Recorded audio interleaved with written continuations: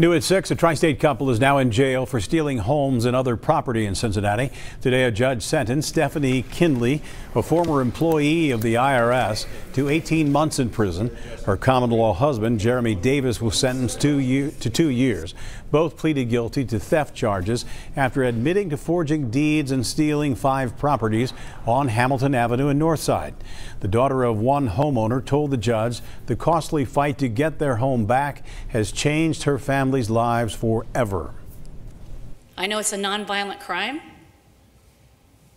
but it has violated us as if somebody punched us in the gut.